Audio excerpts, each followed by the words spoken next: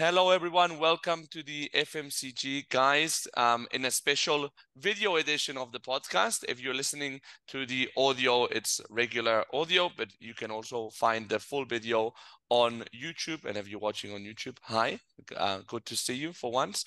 I'm, as you know, Daniel Torres, your usual co-host, and accompanied by an unusual co-host. As you can see below, you're probably wondering who's the guest today and who's the other co-host. So Christine Nikolaou is my co-host for the day and maybe for a few days more.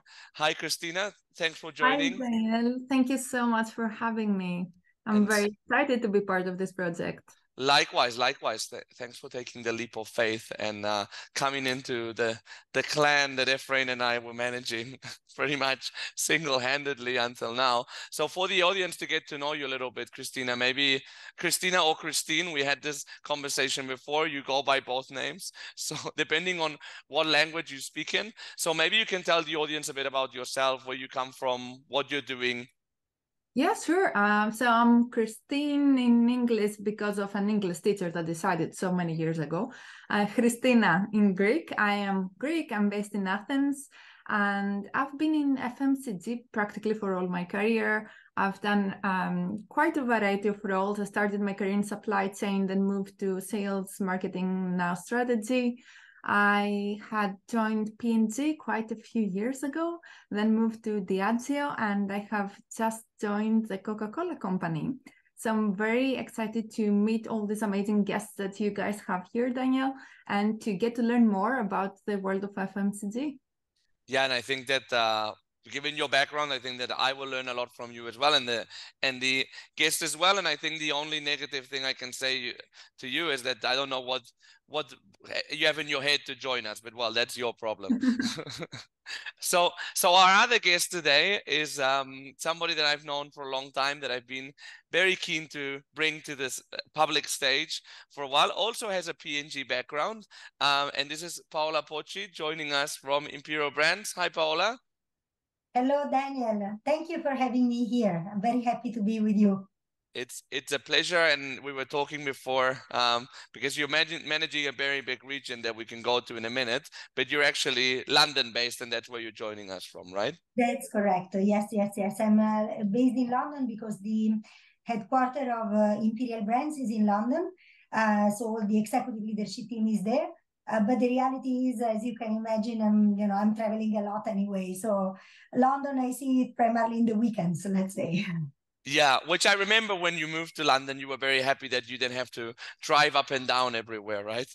Yeah, that was the idea, but yes. Exactly. So maybe you can tell us a bit, Paola, and to the audience a bit about what your current role is at Imperial Brands, and if you like, actually, since I referred to it, a bit about your background in P&G, because you did a lot of interesting stuff there as well. Yeah, absolutely. So I will introduce myself. So as you said, I'm Paola Pocci. I've been working in marketing first, and then business in general management in general, it's 24 years that I'm around, let's say, of which 22 in P&G. So I'm a P&G veteran, I have to say, and the last 2 in Imperial. In P&G, I've been working, starting in marketing and then moved to general manager, but in several categories: laundry, prestige, skincare, personal beauty care. That's the typical P&G pattern, let's say. And also in several geographies. I started in Italy. I'm Italian, and then I spent some time in Geneva when I was working in prestige on a global business. So that was the time I started learning how to cope with complex geographies, let's say. And then I spent my last years of P&G in China, 5 years in China. That has been an extraordinary experience, really. The part of my life where supposedly I learned the most, because the most challenging. And then, after the P&G China experience, I got this incredible opportunity in Imperial that I'm doing right now in the last couple of years. And basically what I do is I manage what the ACE region from a P&L standpoint. I will explain what is ACE region because every company split the geographies in different ways. So basically, we are organized as in 3 regions: US, Western Europe, and then ACE. And ACE is basically Australia, New Zealand, Asia, Middle East, Africa, and Central Eastern Europe. So if you know, it's pretty much everything more on the east plus Africa, to make it simple. So it's very, very diverse. And maybe I will also say a little bit of a couple of words of what is Imperial, because perhaps it's a little bit less known versus P&G. So Imperial Brands is a company that produces tobacco products and the less harmful tobacco products that enable smokers to quit smoking, which is something I'm very passionate about. So, of course, what we do, we offer responsibly, we offer tobacco choices to consumers that are already smoking, and we incentivize smokers to move into less harmful products, which is something very, very important to me. Effectively, it's a very, you talked about FMCG. It is a very FMCG sector. Basically the areas to work around are the typical 4 Ps or 6 Ps, how many Ps eventually they have become, where, of course, you may have areas that are more important, like distribution and pricing may be more important in our category than in some other categories in FMCG or in beauty care, for example. However, the principles are very, very similar. Wow, you have an amazing CV, Paola. You've done so many different things and a lot of transitions, with the latest one from P&G to Imperial, not just changing companies, but I would say it's also like a big change in terms of industries. And what I'm thinking is mostly you went from a very unregulated industry compared to tobacco to a very regulated one.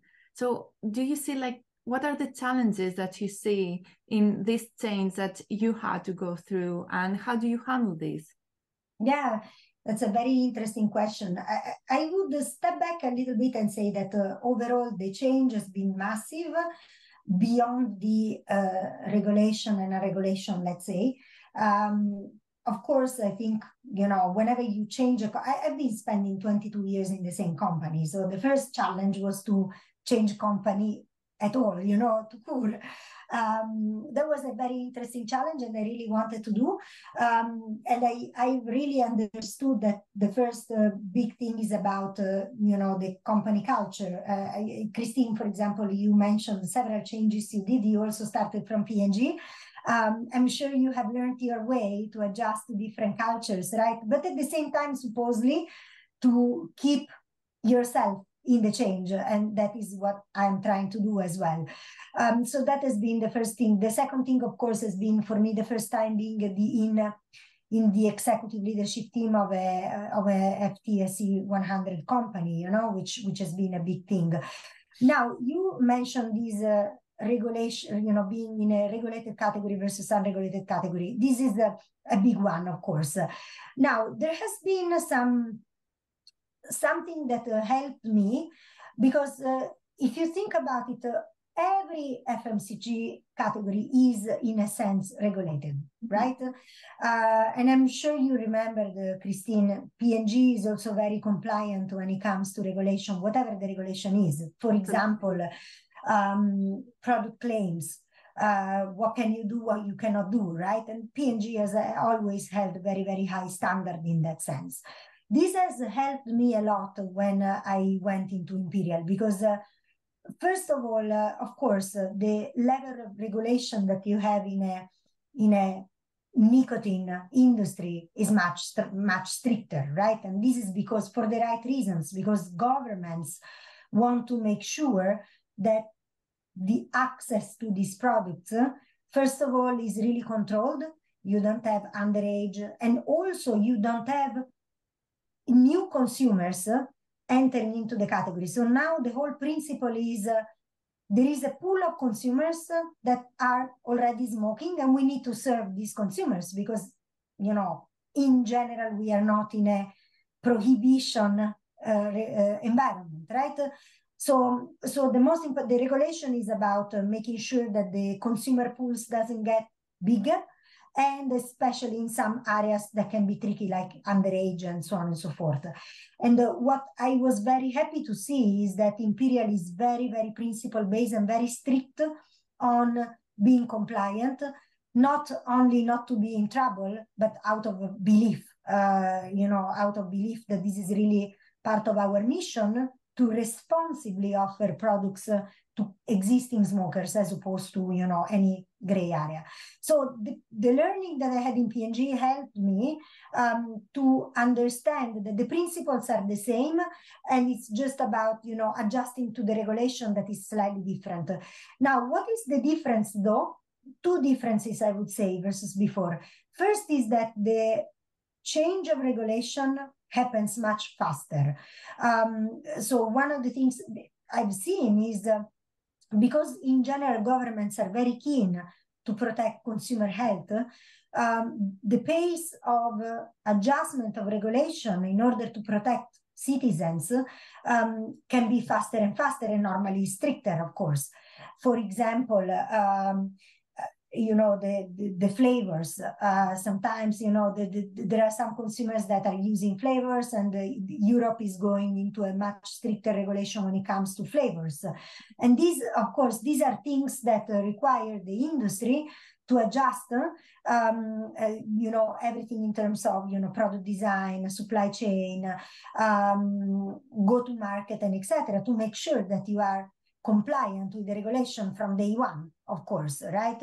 So I think this requires agility in adjustment to the regulation. I think the other thing, which is a big difference from a business model, is this thing that I was saying about, the whole point is you have an existing product consumer pool, and you absolutely need to be clear that you're not going to attract new consumers to the category product pool, puts a completely different lens to the way you think about the business. Because, when I was in P&G, especially in China, I remember the whole game was about how do we attract new consumers to the category? How do we drive trial? How do we develop the category together with the customers? Now, this is the opposite. The categories are shrinking because there's less and less people smoking, and that's the right thing, by the way. And it's really important that none of the industry attracts new consumers to the pool. So the whole business game is about market shares in a shrinking consumer pool, and then strategic revenue management. How do you drive incremental pricing in a sustainable way in order to have a sustainable business model? So this is pretty much the shift. And the interesting thing is that it was a very interesting intellectual challenge, and giving me new business tools from a business model, and opportunity to learn new things. What you're saying is so interesting. Like the essence of it, which is being responsible, is something that you see that already existed. Like you've lived in this environment through P&G with just kind of lighter regulations that are not changing as fast. Well, if I understand correctly, now with this fast change of regulations, it's not something that's just impacting marketing, but you need to have a very agile full supply chain that is able to adapt to those changes that are happening. While it's also a completely different mindset. Yeah, P&G is so much focused on let's grow the category. Let's work together with our customers to attract more consumers to premiumize the category. While now it's more of like this market share game, as you said, and full RGM work on how do we do the right revenue management. That's right. I think the only thing I would say is that before entering in the category, I was a little bit question mark on what are the marketing possibilities in the category, right? Because in general, first of all, most of the markets are dark. That's what we say. Yeah. It means you cannot communicate. And second, you struggle from, I mean, I used to smoke, by the way, so I know the category, right? But it's not so easy to really make a very easy differentiation between the brands, right? In reality, what I've understood by, having now spent almost 2 years in this role is that, as I said before, the key game is, the key business game is market share and strategic revenue management. And from a market share standpoint, in an existing or shrinking product pool, you need to attract consumers that before were using other brands, right? So in a dark market, I realized that you can do marketing, let's say, but you need to do it in a very specific, very responsible way within the tools that you have. For example, one of the things that you do normally is to engage with the sellers, with the people selling at the store. And that is absolutely allowed, right? So basically, we call it advocacy. So having a relationship with the people at the store is one of the key levers to explain how your products perform, what is the key point of difference versus the others. And so it's very interesting that it's like, when people are blind, they develop a better ear capability. Yeah. It's the same thing here. You cannot communicate with billboards or big advertising. So then what are the muscles that you create to be very compliant? So you understand that also marketing has a role to play in that sense. So you kind of find new pockets of creativity within the existing framework. Precisely. Absolutely. Within the existing and within the compliance, that's something that I really, really want to clarify. Now, the new generation products, which is the world of, the e-cigarettes, to make it simple, this is slightly different because it's still, the regulation is less strict because there is a recognition about the fact that this is a very good way to quit smoking as an interim step. So there is a little bit of more space to communicate, depending, by the way, on the different markets. So this is an area where we do a little bit more in that sense, but always in the spirit of talking to existing smokers. So, and how the existing smokers can actively go to do these new generation products that are less harmful. Yeah, it's interesting, the advocacy marketing. It works actually quite similar in pharma, for example. Yeah. So it's an interesting parallelism there. A big thing, like when you change companies, especially when you come from such a big company, but more than big company, actually a strong culture like P&G, is moving the culture shift into another company. And there's one thing about P&G that I think is very special about it, which is that, virtually everyone in the senior levels or in the whole organization is like homegrown. So you're an example, right? Finish university, join P&G, then grow from within. And that's where the talent pool from P&G comes from. And now you're at Imperial Brands, which is, I'm sure there's people that have grown from within, but I think that the vast majority, especially at the senior levels, are external hires. How are you perceiving this cultural difference, but especially related to this aspect? That was one of the big challenges, to be very honest with you. I think so let me start with the culture change. The cultural change was definitely there, right? And there was several aspects that were, identifying or visualizing this cultural difference. And one of the things that I realized is also, a European company versus an American company has also some aspects in there, which honestly I didn't imagine. But there's,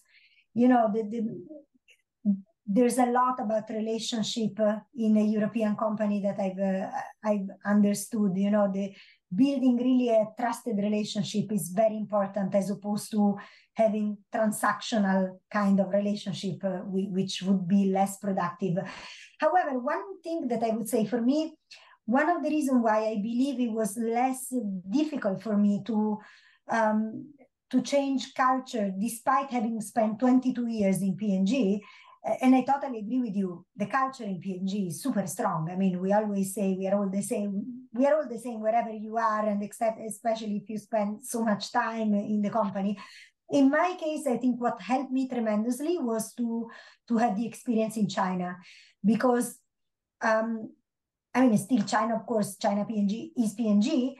On the other side, the local cultural aspect was so strong that it was almost stronger than the P&G culture in that sense. So it proved me to have to confront with something completely different versus what I was used like in a European environment or in a American environment within P&G, that enabled me to develop muscles about, you know, confronting me with a diverse environment. And in fact, it was more difficult for me to adjust to P&G China than to adjust to Imperial from a cultural standpoint. That's right. Because I think it was not because it was not different from P&G, but because I already understood what were the areas that I had to be careful about, and to self-reflect about the respect of me entering into another organism as opposed to me having to export my way. I think that's and I mean, you know, P&G people are very strong and normally quite talented and so on and so forth, but the risk is they go into another place and they go like, okay, let me teach you, you know? Yeah. And that doesn't work. What is important is to find, you know, it's, of course you need to share your experience, but you also need to be very respectful of what's going on and how the company has operated, right? So you find the middle ground. Yeah, no, that's true. And as a hiring manager, now that you've had like the possibility of hiring people externally, I'm gonna make it very black or white. What do you prefer? Only hiring internally but hiring great people, or having the possibility of doing both? That's a super good question, and you may be surprised on this one. In the last 2 years that I've been in Imperial, I think I've hired externally only 2 people. Mm-hmm. And most of the people I kept the internal people. And I think, again, I mean, I've been starting, how to say, I'm quite passionate person in team building. And I've learned the possibility to extract value from different and diverse talent pools. So, to be very honest with you, at the beginning when I joined Imperial, I was really reflecting about that, and let's see, you know, who, you know, would be in line with the agenda that I want to drive and who wouldn't. And there was a very honest conversation about what was my vision, and I wanted to accelerate the business and make it a little bit more regular and predictable and so on and so forth with all the leadership team.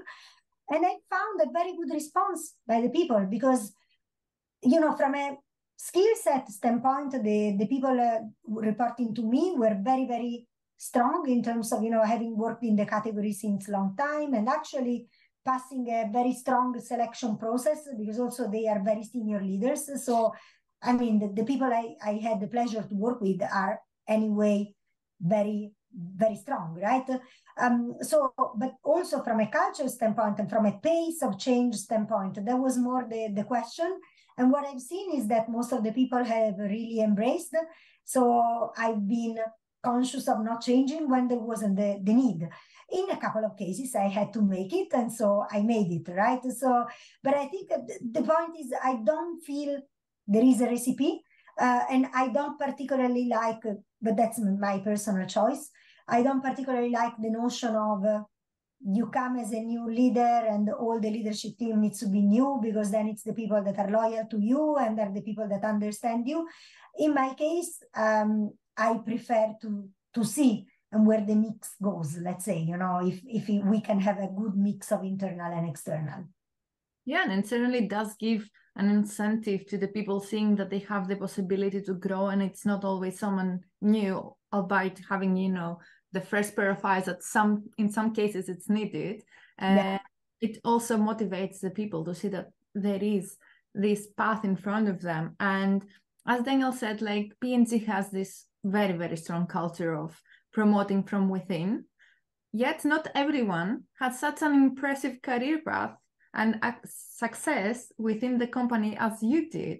So do you feel like there were some specific traits perhaps that helped you in your success within this massive organization of P&G? That's an interesting question. I've been reflecting on this over time also, because as a senior person, you try also to understand who you are and who you're not, and where you can give the best value also. No?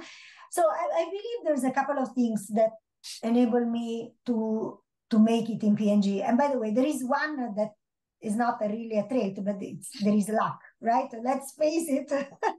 Sometimes there is the luck point about, you know, being in the right place in the right moment, but that let's put it aside because we don't control it, right?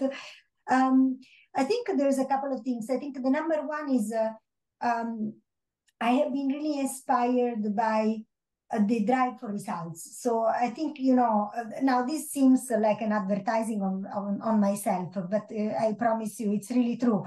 I'm not a political animal at all. So I've never made a career out of being part of a network of people successful that then I'm part of that group, right? I've always focused much more my effort on driving results, business results and organization results. I think that's my natural space, and what I also found as a safe space for me, because if you have that one, you're always safe, whoever is the boss, you know, even if the boss changes. And this is also what I like, by the way, you know, it's the intellectual challenge about being inspired by what is right for the business. I find this, by the way, something very helpful also when, you know, in all these big companies, you always have some natural and intentional tensions. Say, for example, when you have a matrix organization and you have the function versus the business, or up versus down, or whatever, right? You always have some debate points. And what I found easy is when I'm always inspired by what I believe is right for the business and what consumer wants, then all the conversations in this tension moment are very simple, because it's never about your personal agenda. It's never about what I want versus what you want, and it's my territory versus your territory. This releases, you know, the tension and puts the dialogue in a much relaxed way. I think the other part that I believe enabled me to get to where I am now is a good combination of strategy and operation. What I normally do when I take an assignment, or whatever assignment is, I do it a little bit by the book, the first 90 days or 100 days, to really reflect on what I want the agenda to be, my agenda, my vision, let's say. Because I think it's very important to have a North Star. Where do you want to go? What's the legacy you want to have? And then this will change over time, can change, but at least you have an hypothesis, right? Which also help you to drive the organization to a certain direction, as opposed to, you know, we talk about my region is quite complex, right? If you don't have a very clear vision, a very clear framework or strategy, you can get lost, and the organization can get lost, and everyone can go into a different direction. So this is not going to work. However, I also believe that what is super important is to complement this strategy with being an operational machine. And I think this I'm quite good at. Whenever there is something that, you know, with the leadership team we decide to do, my immediate next question is, okay, how do we bring it to life? What's going to be the drumbeat? What's going to be the drumbeat of meeting? When are we going to make the decision? Who presents it? Who gets the approval? What do we do month 1, month 2, month 3, month 4, and et cetera, et cetera. And I think sometimes this is a little bit underestimated by senior management. It's almost like oh, the senior management does the beautiful strategy and then somebody else will take care of bringing it to life. I take a lot of pride in this, honestly, because then it's where you start seeing the results coming. And I mean, very humbly, I can say that, for example, in this region, in 2 years, we have started seeing the results being, already quite accelerated by that. Clear strategy, disciplined operation, you see the results. It's quite simple. I don't think we are creating the nuclear bomb, right? Sounds easy like this. You have an easy job at the end.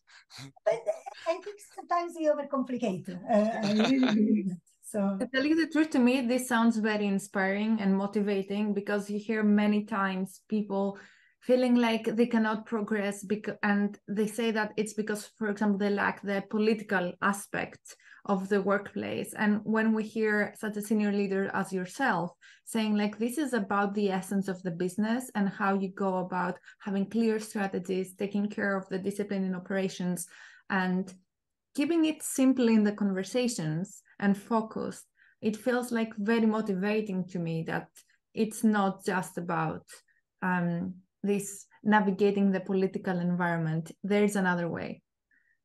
I believe so. I really believe so. And I believe this is more and more the case also because, now all the big companies are having a very, important, they are having important statements about diversity, equity, and inclusion. And in my opinion, diversity, equity, and inclusion is not only about gender diversity or minorities or these kind of things, but it's also about enabling different leadership styles across the board. And that is why, at least in my experience, when you have an impact on the business and you have a positive impact to the organization, and in a context where companies are really embracing this notion of diversity, I believe that the world is much more open to different profiles than it used to be before. Yeah, I think it's the probably only way to go also, like in a more globalized world. I think it's necessary to like reflect your audience, and secondly also to reflect just for like diversity of thought. It's just better, and also to attract talent at the end. It's like, I think that people will demand a diverse environment because it will just make their job more interesting ultimately. Absolutely. And also I believe to provide role models to different talents. I am a strong believer about and really about the notion that diversity provides a better context for the business. Yeah. In several aspects. First of all, because this provides a better psychological safety to a broader audience. And I believe, especially in the lower level, by definition, you have a more diverse pool. And providing role models to a more diverse audience it almost becomes a self-fulfilling prophecy of creating the psychological safety and the inspiration to more people versus the dominant group. The second part is to your point, Daniel. I think the world has become so complex right now that we must talk to more complex audiences. The consumer pools need to become more diverse by definition, and if management is only really represented by 1% of the population, by definition you will fail and it will not work. So and then I think the third is that I also believe that diversity of thoughts brings a better outcome from a business, because you really see the things from different perspectives, and then eventually you get to a greater outcome. Yeah. One last one about P&G, by the way. So if you have to look back into it, because you spent, I think you said 22 years there, what would be your like main takeaway from that experience? Like, if there's one thing that you would take away with you from it, what would it be? Good one. I think it would be good is never good enough, and what is good for this year will not be good for next year. I think that is the thing. I loved it, honestly. This kind of lack of complacency, and always looking for improvements from, business standpoint, business model, organization, being always ahead of the game, was something that, of course, made you ongoing feel like always a little bit out of your comfort zone. And that is great, because that pushed each of the individuals always to learn new things, never stay still. But I think the thing that really on this, even on the business, right, this always, thinking what is good for today is not going to be good for tomorrow. In a context like P&G, I believe has been really the recipe for success, for existing for, I don't know, now is 180 years, 190 years, I stopped counting. For example, to give an example, I remember that because I was starting from marketing, and every couple of years there were new notions to learn, like 5 years ago, perhaps, there was this notion about the performance media, like the digital media one-to-one through all the artificial intelligence tools. And most likely, this wouldn't have been necessary at that time, because still most of the business model was about social media, normal social media. But the notion is what's going to come in 3 years? What is the muscle that the company and needs it's during this year that it's become mainstream, right? So exactly. So I think that was really fantastic, and enabled the company to always be ready, let's say. Yeah. This is about a company that's kind of like in love with the future consumer and thinking like, what's the next question I need to be answering now? And that's kind of what's driving all this progress, and even like the disruption where needed, and seeing the opportunities, because everything has an opportunity there.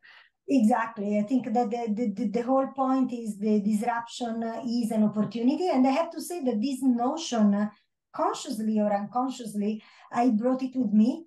And for example, whenever, of course, these couple of years in Imperial, like all the companies, so it's not an Imperial, have been impacted by some challenges like the inflation, supply chain disruption, cost of goods in growth, and so on and so forth. But what I brought with me from P&G was always to look at the solution approach. Fine, it is what it is. Everyone is impacted by that. What do we do about that? How do we take the problem in a different way? And I think this is a very good angle to keep in your toolbox, let's say. Absolutely. And that's why usually P&G alumni kind of like connect easier when they find themselves outside, because they have this mindset, right? I would like to go back to the previous conversation a bit, because I think it's super interesting about diversity, equity, and inclusion, as now you are in like senior leadership. And there is this research that's being published by Lean In Organization and McKinsey.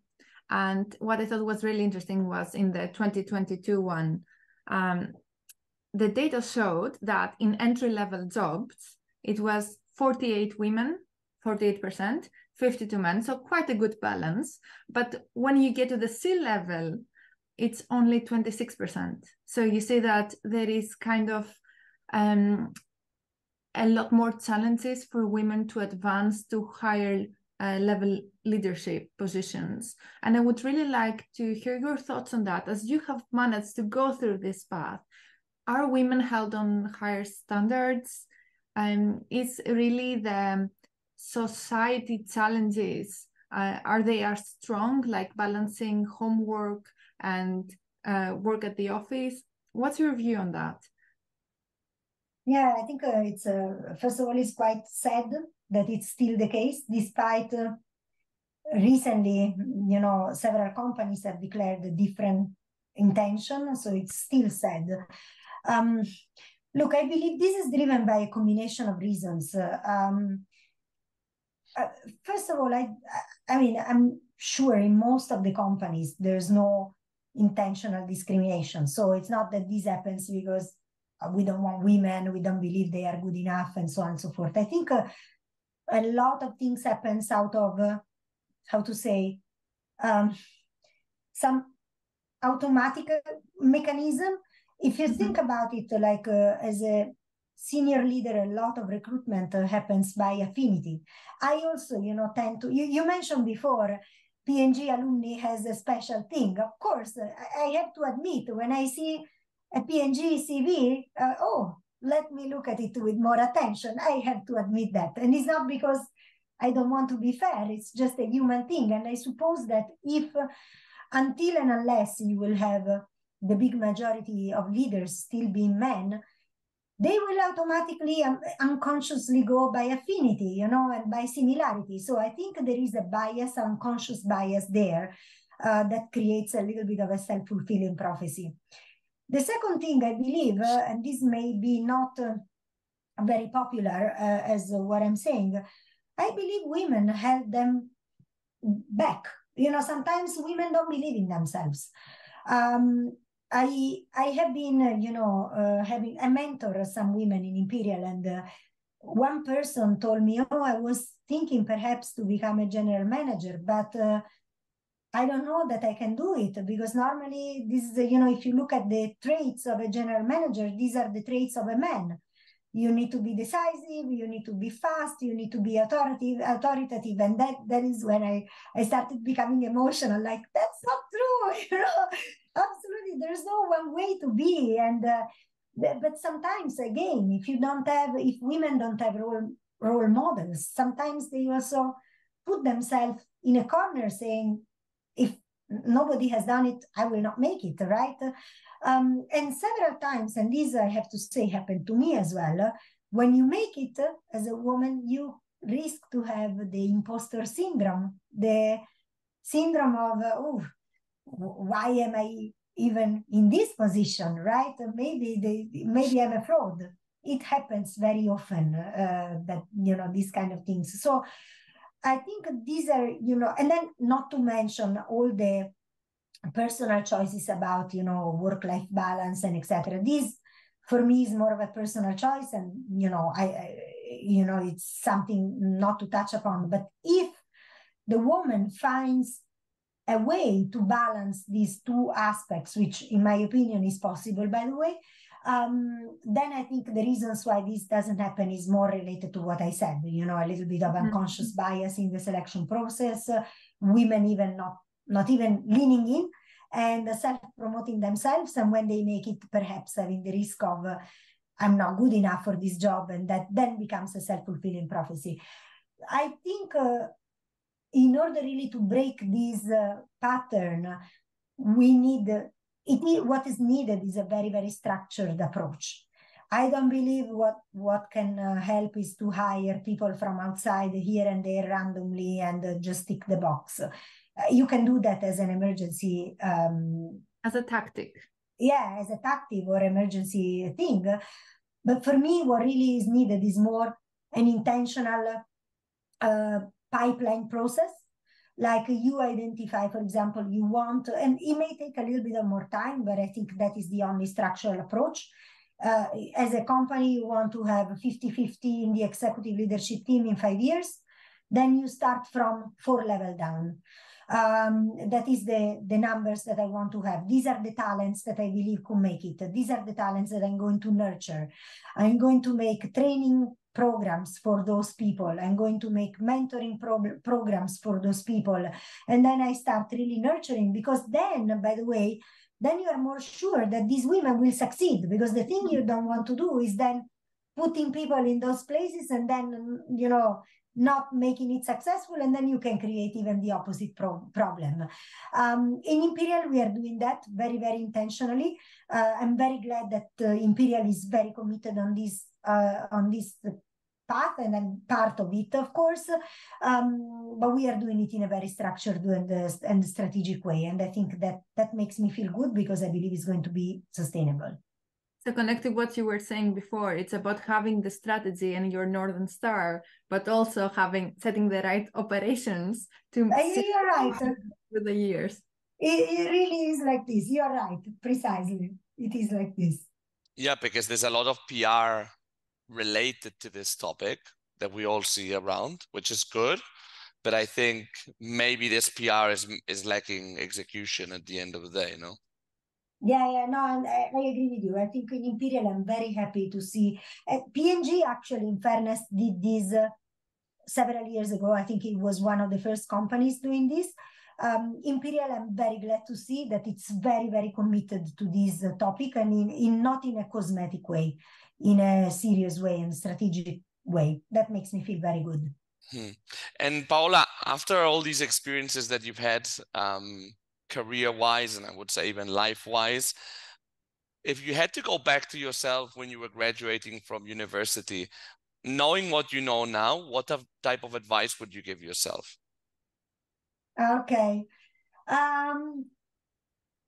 So I will give you two answers. One is by the book and one is the real one, which I will give you later.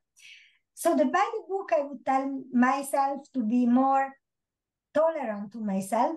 I put a lot of pressure to myself, as you can imagine, sometimes you get to this level. Starting, I don't think it's only talent. It's primarily because you're really committed. And this comes from being very, keeping a very high bar to yourself. This is not good enough. I need to do better. And I mean, especially when I was younger, much less now, I have to say, I was always looking at what could have done better as opposed to what I did well. I mean, a lot of self-pressure, let's say. So that is the by the book thing. Could I just focus more on enjoying the moment and unleashing my talent as opposed to look at what could have done better? On the other side, I'm thankful for everything I've done. And I really mean it. I have had in my career some good moments and bad moments, some moments that I enjoyed and moments that I didn't, as all of us. And challenging, really tough moments also, because of external environment. Or I remember when I was a mom for the first time and still putting a lot of pressure to myself on being a successful woman. That was tough, I have to say.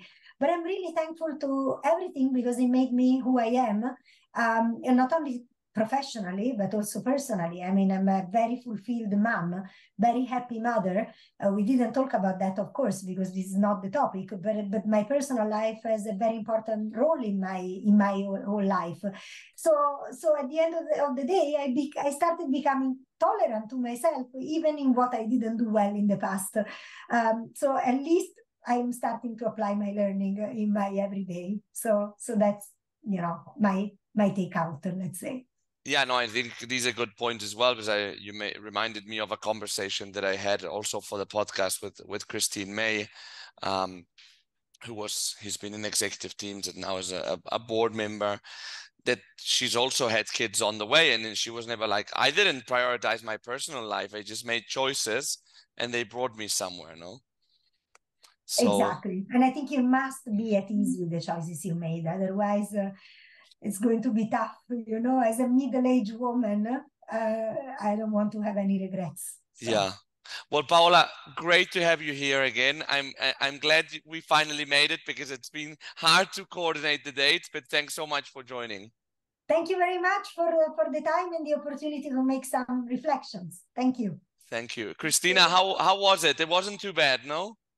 Not at all. I really enjoyed the conversation, and really thank you, Paola, for sharing all this experience with us. I think it's highly rewarding. Thank you, Christine, and really good to see you. Well, thanks to all our audience as well for listening or watching in this occasion us once more, and we'll see you in the next episode of the FMCG, guys. Have a great day.